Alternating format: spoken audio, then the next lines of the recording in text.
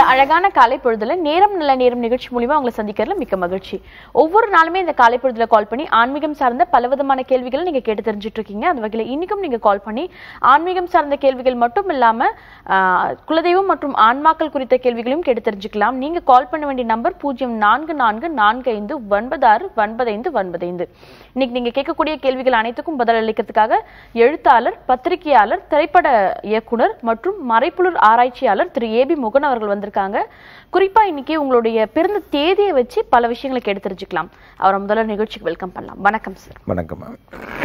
ஒவ்வொரு நாளுமே ஒரு ஆன்மீகம் சார்ந்த கேள்வி தான் கேட்டு தெரிஞ்சுட்டு இருக்கோம். அந்த வகையில ஆன்மீகம்னு எடுத்துக்கிட்டீங்கன்னா பல மூட நம்பிக்கைகள் இருக்குன்னு சொல்லலாம். அதுல குறிப்பா சொல்லக்கூடிய விஷயம் பல படங்கள்ல கூட சித்தரிக்கக்கூடிய விஷயம் என்னன்னு பாத்தீங்கன்னா, காளி வந்துட்டு தீய செயல்களுக்கு பயன்படுத்துற மாதிரி ஒரு தெய்வம், ஒரு ஆக்ரோஷமான தெய்வமா பல பேர் பாக்குறதுனால வந்துட்டு பில்லி, சூனியம், ஏவல் இது மாதிரியான விஷயங்கள், மந்திரம், மாந்திரீகத்துக்கெல்லாம் பயன்படுத்துற ஒரு தெய்வமா சித்தரிக்கப்பட்டிருக்காங்கன்னு சொல்லலாம். அது ஒரு மித்தா இல்ல உண்மைதானா சார்?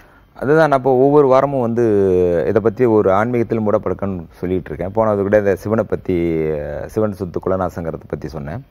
இப்போ அதே மாதிரி ஒரு நல்ல கேள்வி அது. அதாவது பொதுவாக அந்த செய்வினை மாந்திரிகம் இல்லை அப்படிங்கிறதுக்கான ஒரு உதாரணம் இதுதான். இப்போ காளிங்கிறதுங்கிறது வந்து ஒரு எக்ஸ்ட்ரீமான பவர். அதாவது துஷ்டர்களையும் அல்லது கெட்டவர்களையும் அழிக்கக்கூடிய வல்லமை பொருந்திய ஒரு சக்தி வந்து காளி. இந்த காளிங்கிறது வந்து பார்த்தீங்கன்னா அது நிறைய ஒரு அறிவியல் குறியீடுக்கு தான் காளி இருக்குது. அப்போ அந்த காளி அப்படிங்கிறது வந்து ஒரு ஆற்றல் மிகுந்த ஒரு பவர்ஃபுல்லான ஒரு இது. அந்த காலத்தில் அது காளியை வந்து தமிழ் இலக்கியங்கள் கொற்றவை அப்படின்னு சொல்லுவாங்க. அந்த கொற்றவை அப்படின்னா வந்து அந்த மலைகள் சார்ந்த நாடுகளில் வாழுகிற பொழுது அந்த துஷ்டர்களையும் அந்த கெடுபலன் செய்யக்கூடிய வந்ததுன்னா அவங்களை அழிக்கக்கூடிய சக்தியாக வந்து கொற்றவையை வந்து வழிபட்ட ஒரு வரலாறு தமிழ் இலக்கியங்கள் சொல்லுது. அப்போ கொற்றவை அப்படின்னா வந்து காளி அப்படின்னா அந்த காளி எப்படி வந்து கெட்டவர்களுக்கு துணை புரியும்? ஒரு லாஜிக்காக நம்ம ஒரு விஷயத்தை பார்க்கணும். அதாவது இப்போ நீங்கள் ஆரம்பத்தில் சொன்னீங்க திரைப்படத்தில் ஆகும்போது, இப்போ நம்ம முன்னோர்கள் திரைப்படத்தில் சொல்லுகிற பொழுது அதை ஒரு காட்சி அமைப்புக்கும் போது ஒரு மிகைப்படுத்தினா ஒரு மக்களுக்கு ஒரு அச்சுறுத்தல் இருக்கக்கூடிய ஒரு அமைப்பாக இருக்கும். அதோடைய தோற்றம்லாம் பார்த்தீங்கன்னா ஒரு பயமுறுத்தக்கூடிய இருக்குங்கிறதுக்காக ஒரு ஆடியன்ஸ் பாயிண்ட் ஆஃப் வியூவில் வந்து ஒரு அச்சத்தை உண்டு பண்ணுறதுக்காக அப்படி தவறுதலாக சித்தரிக்கப்பட்டது ஒன்று.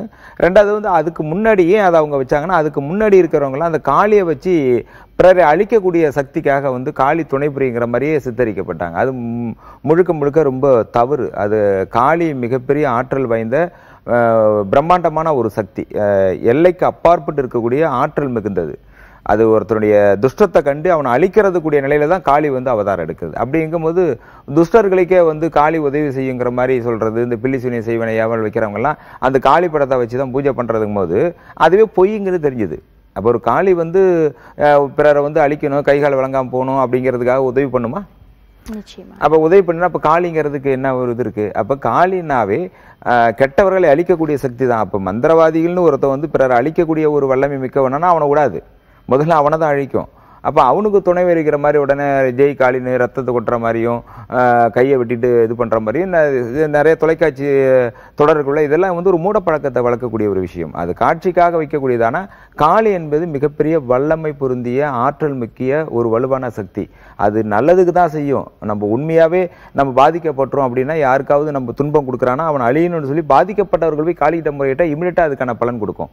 ஆகவே இந்த செய்வனை செய்கிறவங்க, மந்திரவை செய்கிறவங்க எல்லாம் போய் காளியை வச்சு காமிக்கிறது முதல் தப்பு. அது மூடப்பழக்கம். அந்த மாதிரி யார் வந்தாலும் காளி வந்து கெடுபலன் செய்வனுக்கே துணை புரியாது அப்படின்னா அது சக்தி இருக்காது. அப்புறம் அதுக்கு காளின்னு பேரு. ஆகவே இது மூடப்பழக்கம் அது. ஓகே சார், நிகழ்ச்சியோட ஃபர்ஸ்ட் காலர் இணைப்புல இருக்காங்க, அவங்க கிட்ட பேசலாம். ஹலோ. வணக்கம் மேடம். வணக்கம், சொல்லுங்கம்மா. உங்க பெயர் என்னம்மா, எங்க இருந்து கூப்பிடுறீங்க? என் பேர் பரமேஸ்வரி சார். மேடம் சென்னை மாங்காட்டுல இருந்து பேசுறோம் சார். மேடம் ஓகே, இப்போ யாருக்காகம்மா கேட்டு தெரிஞ்சுக்க போறீங்க?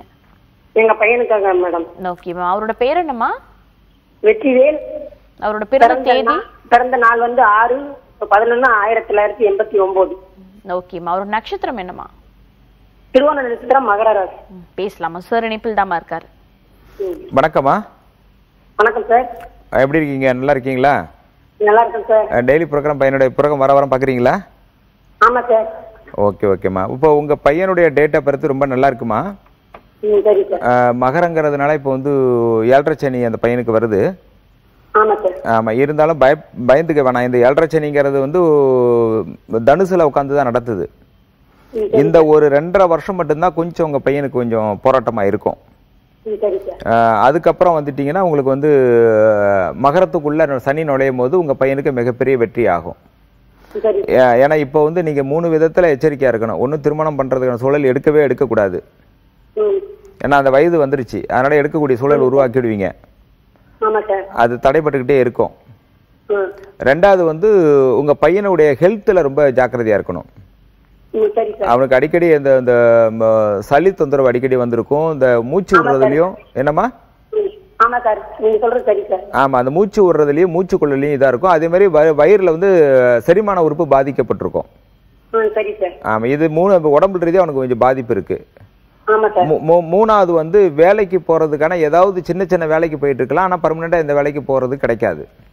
இல்ல சார், பர்மனண்டா தான் சார் போயிட்டு இருக்காரு, வேற வேலைக்கு தேடிட்டு இருக்காரு. அதுதான் இப்ப சொல்றேன், இப்ப பர்மனண்டா வேற வேலைக்கு தேடிட்டு இருக்காருன்னு சொன்னீங்க இல்லையா, அது வேற வேலைக்கு தேடிட்டு இருந்தா எப்படி பர்மனண்டா வேலையாகும்? அதனால இப்ப இந்த ஜனவரிக்கு பிறகு ஒரு மாற்றம் ஏற்படும். அந்த மாற்றத்துக்குள்ள போகுங்க, அதுல என்ன இருக்குதோ அதை வந்து பண்ணிக்கிட்டு இருக்கட்டும். அந்த 3 விஷயமும் கரெக்டா பாத்துங்க. தொழில் சமயத்துல கொஞ்சம் ஜனவரிக்கு பிறகு ஒரு மாற்றம் வரும். ரெண்டாவது உடல் ரீதியில பாதிப்பு இருக்கு. மூணாவது திருமணத்தை பத்தி இப்ப எடுக்காதீங்க, திருமணம் வந்து தோல்வியில முடிஞ்சிடும்.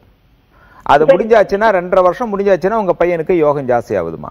அப்ப 2 வருஷம் கழிச்சு தான் திருமணம் பண்ணணுமா சார்? உறுதியா 29-30 தான் உங்க பையனுக்கு திருமணம் நடக்கும். அப்பதான் திருமணம் முடியும். இப்ப தப்பா போயிடும். ஏன்னா நீங்க திருமணத்துல உங்க பையனுக்கு நிறைய குழப்பம் இருக்குமா. ஆமா சார். நீங்க எந்த பொண்ணு காமிச்சாலும் வேணாங்கிற மாதிரியே ஒரு மைண்ட் போயிட்டு இருக்கும். ஏற்கனவே ஒரு பொண்ணை விரும்பி இதாயிடுச்சு சார். இப்ப என்ன மனநிலையில இருக்கானே தெரியல. ஆனா டான்ஸ் மியூசிக்னு போறாங்க சார், அதுல வெற்றி அடைவானா சார்? நீங்க அது நேரடி நிகழ்ச்சியில கேட்க முடியாது, சின்ன சின்ன குறிப்பை தான் கொடுப்பேன். நீங்க 9ஆம் தேதியில இருந்து 14ஆம் தேதி வரைக்கும் நான் சென்னையில தான் இருக்கேன். நீங்க ஒரு அப்பாயின்மெண்ட் வாங்கிட்டு உங்க பையனை அழைச்சிட்டு வாங்க. நான் வந்து நேரடியா உங்க பையனிட்ட சொன்னாதான் அந்த பையனுடைய மனநிலை மாற்றுவதற்கு உதவியா இருக்குமா. நன்றி. தொடர்ச்சியா பேசலாம் சார். எப்பயுமே நீங்க நிகழ்ச்சியில சொல்லக்கூடிய விஷயம், உங்களை அணுகிறவங்க கிட்ட வந்து நீங்க 5 அடிப்படையான விஷயங்களை மையமா வச்சுதான் அவங்களுக்கான பலன்களை சொல்லிட்டு இருக்கீங்கன்னு சொல்லிட்டு சில ஒவ்வொரு விஷயத்தை பத்தி டீட்டெயிலா இந்த வாரத்துல இருந்து தெரிஞ்சுக்கலாமா? அதுதான் இப்ப நான் வந்து இப்போ ஒரு பெரிய ஆய்வுக்கு இடையில இந்த விஷயங்களை கண்டுபிடிச்சிருக்கேன். இப்போ நம்ம ஜாதகமே பாதிப்படையுது அல்லது வந்து நம்ம வாசு தான் நமக்கு இது பார்க்குதுங்கிற 2 நிலையிலேயே மக்கள் வந்து இருக்காங்க. எங்க போனாலும் ஒண்ணு வந்து ஜாதகம் சரியில்லை அப்படிங்கிறது ஒன்று, ரெண்டாவது வந்து நம்ம வீட்டில் இருக்கக்கூடிய சரியில்லைங்கிறது ஒன்று, மூணாவதாக இருக்கிறது தான் அந்த செய்வனை அப்படிங்கிறது இருக்குது. செய்வனைங்கிறது ஒன்று இல்லை, அது தூக்கி போட்டுருங்க. அது நான் நிறைய இடங்களில் வெளிப்படுறேன். ஜோதிடத்தில் மூடப்பழக்கங்களே இது ஒன்று. செய்வனைங்கிறது நம்ம செய்த வினை நமக்கு திருப்பி அடிக்கிறதுங்கிற கான்செப்ட் தான். அது நம்ம பின்னாடி நம்ம வந்து நல்லதாக நடக்கணும் அப்படின்னா நம்ம முன்னாடியே வந்து நல்ல விதமான கருத்துக்களையும் நல்ல விதமான எண்ணங்களையும் பதிவு பண்ணோம்னா பின்னாடி நம்மளுடைய சந்ததிகள் நல்லா இருக்குங்கிறது. அப்போ செய்வனை கிடையாது. அப்போ மூணாவது இருக்கக்கூடியது வந்து பார்த்தீங்கன்னா நம்முடைய ஜாதகம், ரெண்டாவது வந்து இருக்கக்கூடிய அமைப்பு, வீடுடைய அமைப்பு. அதாவது வீடோட அமைப்புங்கிறதுல நான் எர்த் எனர்ஜி தான் நான் முக்கியப்படுத்துகிறேன். எர்த் எனர்ஜிங்கிறது பூமியிலேருந்து வரக்கூடிய வேவ்ஸ் நம்மளை தாக்குதுங்கிறது தான் அறிவியல் பூர்வமான உண்மை. மேலே இருக்கக்கூடியது ஸ்கை லெவலில் இருக்கக்கூடிய அந்த ரேடியேஷன் பவர் 2 தான். மேலேருந்து பார்க்குறது ஜாதகத்தை வச்சு குறிக்கிறோம், கீழேருந்து இருக்கிறது தான் வாஸ்துங்கிறது நம்ம சொல்கிறோம்.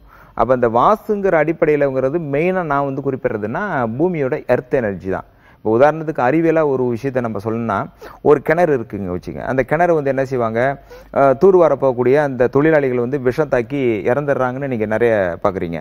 ஏன் கிணறுல போய் தூர்வாரும் போது என் விஷம் தாக்கி இறக்கணும்? அப்போ விஷம் தாக்கி இறக்கிறதுக்கு வாய்ப்பு இல்லை. அப்போ என்ன ஆகுது, தண்ணி மாசுபடுகிற போது கெமிக்கல் ரியாக்ஷன் ஏற்பட்டு அது வந்து ஒரு பாய்சனிக்கு அந்த நீராக மாறும் போது உள்ளேருந்து வாயுக்கள் அழுத்தனால மூச்சு அடைச்சி இறக்குறாங்க நல்லா தெரியுது. அப்போது இந்த மாதிரி கிணற ஒரு 10 வருஷம் அப்படியே இருக்கிறாங்க. அது மேலே யாராவது வாங்கி கிணற தூத்துட்டு மேலே வீடு கட்டிடுவாங்க. இப்போ மேலே வீடு கட்டிட்டு என்ன செய்யும், பூமியோட ஈர்ப்பு சக்தி உள்ளே இருக்கும்போது பார்த்தீங்கன்னா அடியில் இருக்கிற அழுத்தம் வந்து எப்பயுமே மேலே இருக்கிற அந்த வாயு தன்மை வெளியில் வந்துகிட்டு தான் இருக்கும். அந்த வெளியில் வந்துட்டு இருக்கும்போது மேலே குடியிருந்து நம்ம அந்த இடத்துல படுத்திருந்தோம்னா கேன்சர் வந்துடுது. பேசிக்காக இப்போ கேன்சர் வருது அப்படின்னா டாக்டர்கிட்ட போய் வந்து கேன்சர் அப்படின்னு சொல்கிறோம்னா ஏன் வருது, கேன்சர் வருவதுக்கு நோய் ஒன்று வேணும் இல்லை, அது மூல காரணம் வேணும் இல்லை, அந்த காரணத்தை யாரும் கண்டறியறது இல்லை. அப்போது அந்த மூல காரணங்கிறது வந்து பூமியிலேருந்து வரக்கூடிய எனர்ஜி வந்து வேவ்ஸ் மேலே மேலே வர வர வர அதில் குடியிருக்கிற தம்பதிகளுக்கு வந்து குழந்தை பாக்கியம் தடைப்படுது. 2. மூணாவது உடம்புல இருக்கிற செல்ஸ் எல்லாம் வந்து கொஞ்சம் கொஞ்சமாக குறைஞ்சிரும். குறைஞ்சதுக்கப்புறம் என்ன ஆகுது, அவங்களுக்கு உடலுடைய சத்து போயிடுச்சுன்னா அவங்களுக்கு வந்து கைகால் இல்லாமல் செயல்ந்து போகிறதுக்கு சீக்கிரம் காரணமாகுது. இந்த மூவரையான நோய் வருவதற்கு அடிப்படை காரணம் ஒரு உதாரணத்துக்கு தான் நான் சொல்கிறேன். அப்போ அது மேலே இருக்கக்கூடிய இடத்துல படுக்கும் போது உங்களை அறியாமே காந்தப்புலம் வந்து ஈர்க்கப்பட்டு உடல் பாதிப்படையுது. அப்புறம் வந்ததுக்கு அப்புறம் தான் டாக்டர்கிட்ட போகிறோம், டாக்டர் வந்து இதனால் அஃபெக்ட் ஆகி மருந்து கொடுக்குறாங்க. ஆக நோய் வருதுன்னா நோய் வருவதற்கு காரணம் யார் சொல்கிறது இல்லை, அப்போ அந்த மாதிரி நம்முடைய நோயை தாக்குறதுக்கு முதல் அடிப்படையே வந்து அந்த எர்த் எனர்ஜி தான். அப்போ ஒரு இடத்துல நல்லா இருக்கும், ஒரு இடத்துல வாட்டர் போகும், ஒரு இடத்துல ஃபயர் போகுது, இப்படி ஒவ்வொரு பூமியிலேருந்து வரக்கூடிய விஷயங்கள், அந்த விஷயத்துடைய தாக்குதல் தான் மேலே எர்த் எனர்ஜிங்கிறது. இந்த எர்த் எனர்ஜிங்கிறது தான் உண்மையானது. அதுதான் அதை சரி பண்ணுறதுக்கு முன்னோர்கள் வந்து ஸ்டோன் வச்சு இது பண்ணி நவரத்தனங்கள்லாம் வச்சு பூமியை வந்து பூமி பூஜை போட்டு பண்ணாங்க. இப்போ அந்த தேரி மாறி போச்சு. அப்போ ஆக பூமியோட எர்த் எனர்ஜி தான் நம்ம முதல்ல பாதிக்குது. இதுதான் வாஸ்துடைய உண்மையான மூல கருத்து. அதுக்கப்புறமேலுக்கு வந்து இந்த நம்ம வந்து என்னுடைய அடுத்த இதில் வந்து நம்ம வீட்டில் ஒரு ஆன்மாக்கள் இருக்குதுன்னா அது நம்மளுக்கு பாதிப்படையுதுங்கிறது ஒன்று. இது 3வது நம்முடைய குலதெய்வம், 4வது நம்மளுடைய குலதெய்வம் இல்லைன்னா நமக்கு எந்த வித தெய்வ சக்தியும் கிடைக்கிறது இல்லைங்கிறது. 5 தான் மறைபொருளாக இருக்கக்கூடிய நாகத்தோடைய சக்தி. அது வந்து 5 விதமான பாதிப்பு. இதை தாண்டி எந்த பாதிப்புக்கும் கிடையாது. செய்வனை வச்சுட்டாங்க, அது வச்சுட்டாங்க அப்படிங்கிறத எதுவுமே கிடையாது. இந்த 5 விதம் தான் முக்கியமாக நம்மளை பாதிக்கக்கூடிய விஷயம். அந்த 5 வந்து ஒவ்வொரு நாளாக அடுத்த வாரத்திலேருந்து நான் ஒவ்வொன்றையும் வந்து அறிவியல் பூர்வமாக எப்படி அது தொடர்புடையதாக இருக்குங்கிறத நான் ஆய்வாக நான் வந்து கண்டறிஞ்ச விஷயத்தை நான் பகிர்ந்துக்கிறேன். ஓகே சார், வர வாரங்களில் இன்னும் டீட்டெயிலாக பல விஷயங்களை கேட்டு தெரிஞ்சுக்கலாம். இப்போ நிகழ்ச்சியோட அடுத்த அழைப்பாளரும் இணைப்பில் இருக்காங்க. ஹலோ, வணக்கம், சொல்லுங்க உங்க பேர் என்ன, எங்க இருந்து கூப்பிடுறீங்க? நான் சென்னையில இருந்து பேசுறேன். என் பேர் கதிரேசன். யாருக்காக சார் கேட்டு தெரிஞ்சுக்க போறீங்க? என் பையனுக்காக. அவரோட பேர் என்ன சார்? அவர் பேரு பாரதி ராஜா. ஓகே, அவரோட பிறந்த தேதி? 17/10/1990. ஓகே சார், அவரோட நட்சத்திரம் என்ன சார்? அஸ்த நட்சத்திரம். பேசலாம் சார். சார் இணைப்பில் தான். கன்னிங்களா? கன்னிராசியா? ஆமா சார், கன்னிராசி. சரி, ஓகே. நல்லா இருக்கீங்களா? நல்லா இருக்கேன் சார். என்ன உங்க பையனை பத்தி ஒரே கவலையா இருக்கா? ஆமா. அதாவது பையனுடைய கவலை வந்து வேலைக்கு போறான், சரியான வேலை இல்ல, சுமாரா இருக்காரு. அப்புறம் கல்யாணம் அவருக்கு எப்ப முடியும்? அது ஏன்னா நான் வந்து அம்மாவுக்கு ஒரு 4-5 வருஷமா உடம்பு சரியில்லை. நான் சொல்லிடுறேங்க ஐயா. ஏன்னா நான் ஒரு ஃபர்ஸ்ட் நீ சொல்றதை நான் ஏன் ஏத்துக்கிறேன், நான் ஃபர்ஸ்டே சொல்லிட்டேன் ஒரே கவலையா இருக்கான்ட்டு. அதனால நீங்க எல்லா விதத்தையும் அடுக்கலாம். நீ என்னென்னலாம் கஷ்டமா இருக்குன்னு நினைக்கிறீங்களோ அதெல்லாம் அந்த பையன் நடந்துகிட்டு தான் இருக்கும். இப்ப கிட்டத்தட்ட உங்க பையனுக்கு வந்தது 33 வயசு வரைக்கும் டைம் சரியில்லை. நீங்க மிகப்பெரிய போராட்டத்துக்கிட்டதெல்லாம் அந்த பையன் ஜெயிக்கணும். ஆனா வந்து ஒரு விஷயம் என்ன, நல்ல பையன் தான். அந்த உங்க பையனுடைய குணாதிசயம் ஏதோ ஒரு வகையில நமக்கு பிடிக்காத மாதிரியே இருக்கும். அதாவது அவரோட போக்கு வித்தியாசமா இருக்கே.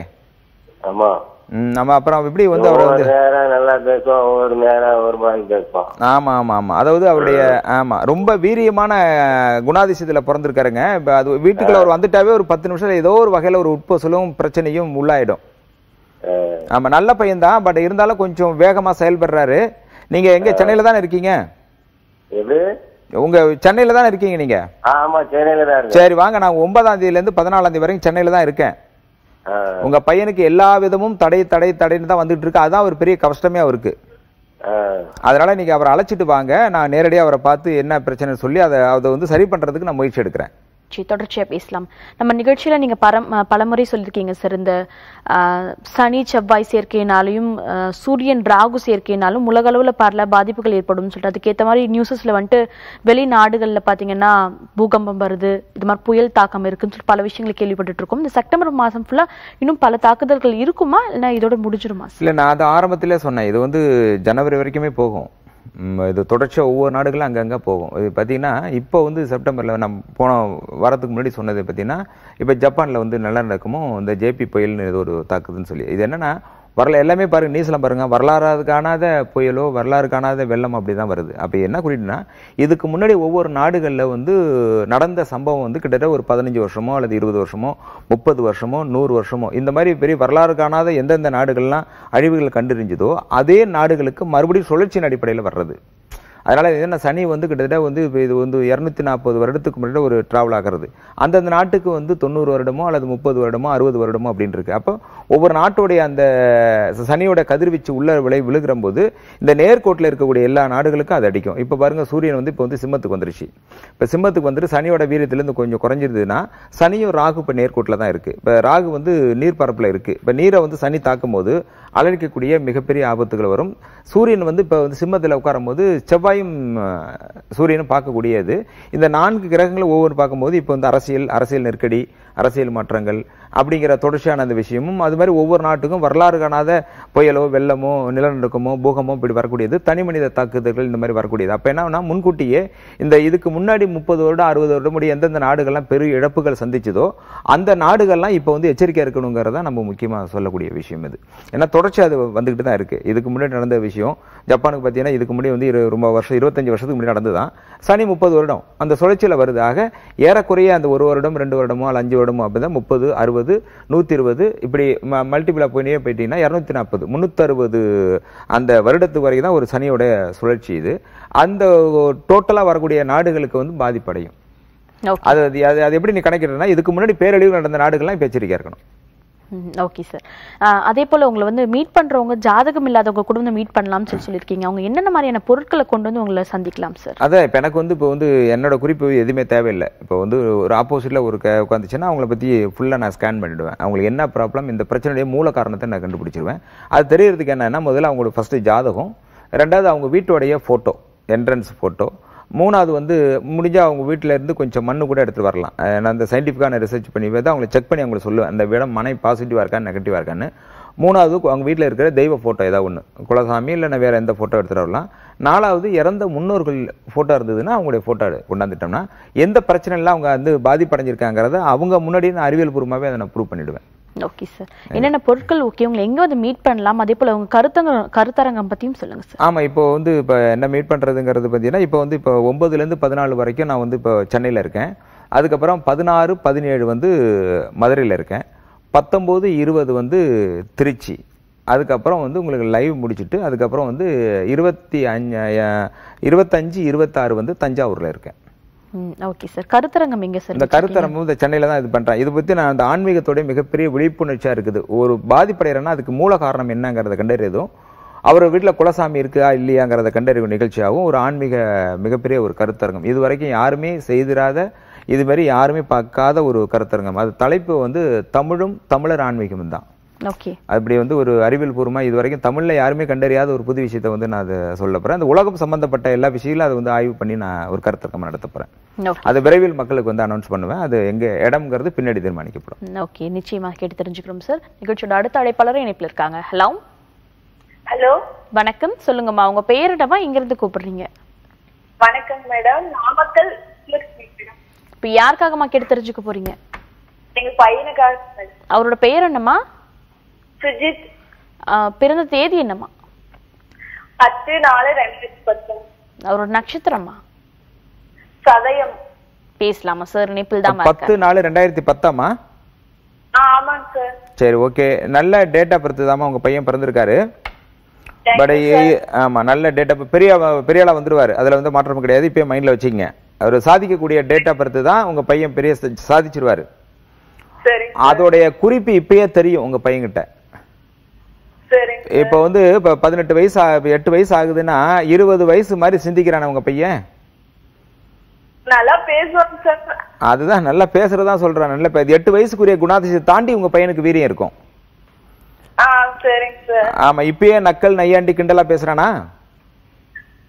பெரிய மனுஷன் மாதிரி பேசிட்டே இருப்பேன் சார். அதுதான் நான் சொன்னேன். ஓகே, நல்ல டேட்டா பர்த் வந்திருக்கான். ஜாக்கிரதையா இருங்க. அந்த 1 இயர் வந்து உங்க பையனுக்கு வந்து வண்டி வாகனங்கள் போறது, தீ விபத்துகள் போறது நடக்கிறது வாய்ப்பு இருக்கு. அது ஜாக்கிரதையா பாத்துக்குமா. நன்றி. நன்றிமா கால் பண்ணதுக்கு. சரி, இந்த 1/2 மணி நேரம் ஃபுல்லா ஆன்மீகம் சார்ந்த எல்லா கேள்விக்குமே தெளிவா பதில் அளிச்சீங்க. நன்றி சார். ஓகே, நன்றிமா.